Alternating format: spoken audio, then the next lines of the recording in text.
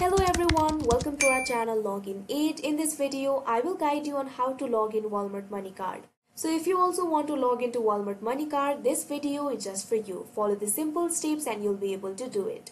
So first of all, what you have to do is open any browser of your choice. Here you can see I have opened Google Chrome.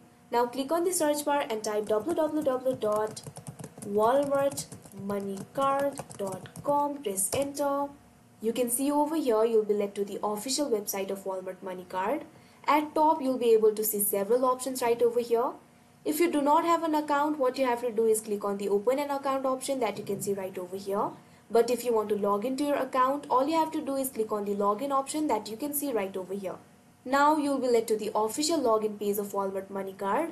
Here you'll have to provide your online user ID and password. First of all, click on the online user ID box, enter your user ID. Now enter your password.